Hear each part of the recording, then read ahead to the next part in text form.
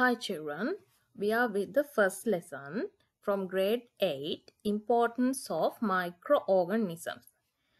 I have divided this lesson into several parts. Today we are discussing first part. The topic is microorganisms. There are living organisms which are visible and also invisible to the naked eye in our environment.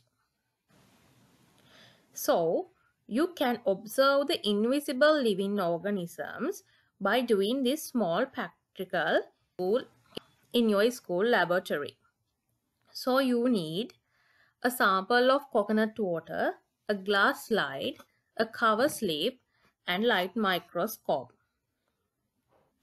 So, you have to do, first of all, put the coconut water into a clean container and keep it for 3 days. These are the set of coconut water containers which we can observe through day by day. The first one is fresh coconut water. The others are after that. Then put a drop of coconut water onto the glass slide and cover it with a cover slip. Observe the prepared slide through the light microscope under low power. Get the help of your teacher. This is what you can see, the enlarged diagram, what you see under the microscope, the microorganisms in coconut water. The unicellular fungal variety called yeast can be observed mainly in the above sample.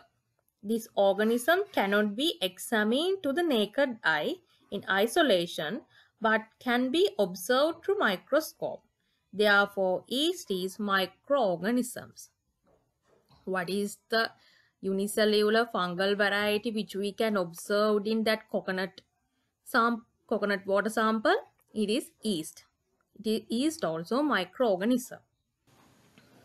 So, the unicellular, that means single-celled or multicellular organisms which cannot be observed clearly by naked eye are called microorganisms.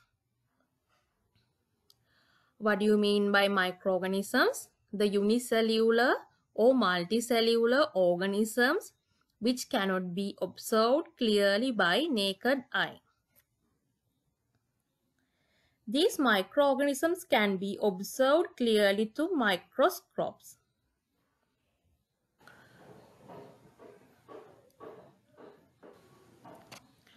Microorganisms are found in every habitat on the earth. Let's see what are they. They live in all environments such as atmosphere. This is a picture of microorganisms which we can observe in air. In water, in soil,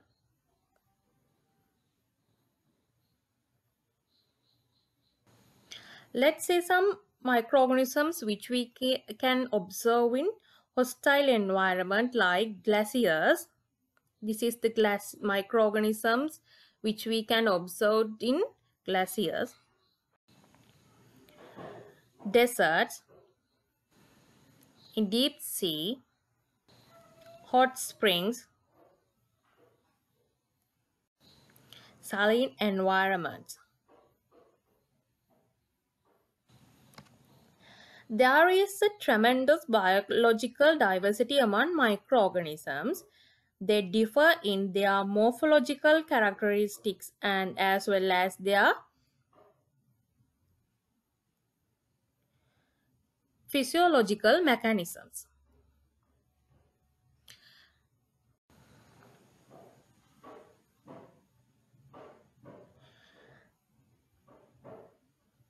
You can observe some permanent slides of microorganisms in laboratory.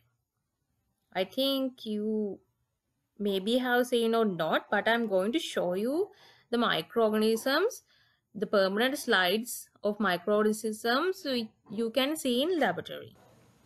This is bacteria in permanent slides, yeast,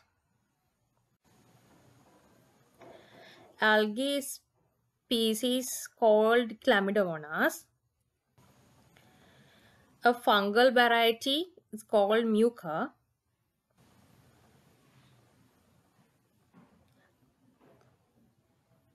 protozoa like amoeba, this is paramecium.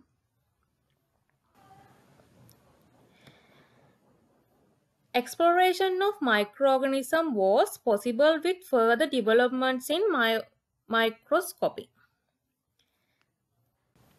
The Dutch scientist Antony van Leeuwenhoek observed microorganisms for the very first time in 1647 using a simple microscope that he invented. This is the pictures of These are the pictures of the Dutch scientist Antonio van Leeuwenhoek, and his simple microscope was invented in 1674. Thank you. This is all what we have to learn today. Let's meet with another new lesson from importance of microorganisms. Thank you.